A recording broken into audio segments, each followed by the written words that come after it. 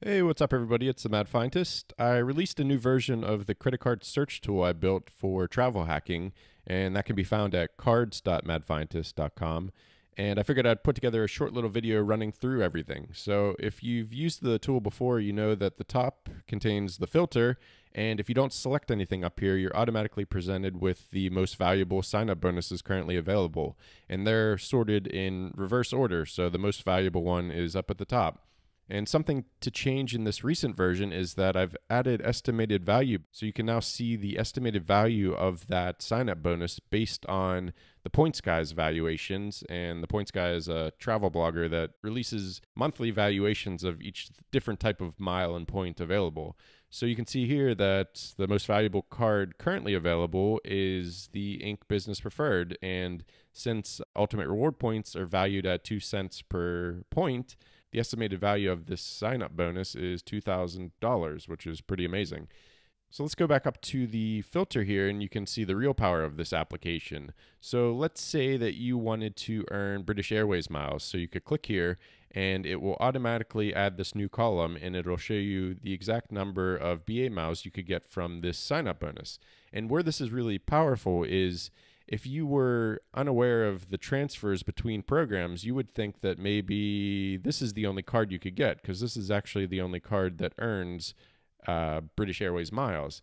But in reality, you could take any of these other cards, and in fact, it would probably be better to do so because you could only earn 50,000 miles for this card, but if you got the Inc. Business Preferred, you could earn double that. And that's because Chase Ultimate Reward points transfer to Avios at a 1-to-1 ratio.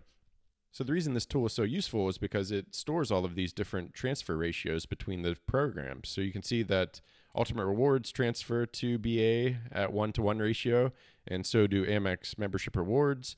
But if you go down, you can also see that Marriott also does, but at a very different ratio. So rather than keep track of which programs can transfer to which, the tool does that for you. So all you have to do is select the actual airline you want to earn miles in. And it also does the same for hotels. So let's say that we actually wanted to get one card and potentially use some of the points for both airline miles and hotel stays, so that we could potentially get one card and have maybe a whole free holiday. So as you can see, it added a new hide column when I clicked that button. And we can see that, okay, yeah, we shouldn't get the BA card because that obviously is just going to go to BA miles, but maybe we should get a Chase card because that transfers to both BA and Hyatt. So if we got this one, we could potentially use 50,000 miles for the flight and then 50,000 hotel points for the hotel. So since that looks like a good option, we can go over here and we can hover over this and we can see, okay, yeah, it's a Chase business cards and it has a foreign transaction fee of 0%, which is great since we're wanting to go abroad. It's a business card and it's also one of the top picks. And we can hover over this and we can see what the spending requirement is, which is also shown here. So this one requires me to spend $15,000 in 3 months, which may be a bit much. So let's scroll down a little bit more. And actually this one looks better because it's half the spending requirement and it'll still get me 75,000 ultimate reward points. So that may be a good option. And I can click here to apply now if I decide to go with it. And the other important thing is annual fee. So this one actually looks really good because it has a $0 annual fee. So I could keep this one forever and not have to pay any money to do so.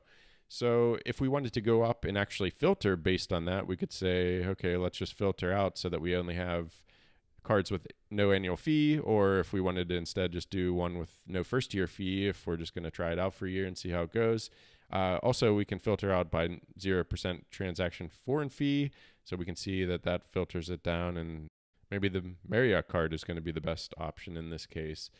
We can reset, and that'll take us back to the start. And if we say, actually, I don't have a business, so maybe I'll filter for personal cards, and I just want to see the top offers currently available, and that would give us this list.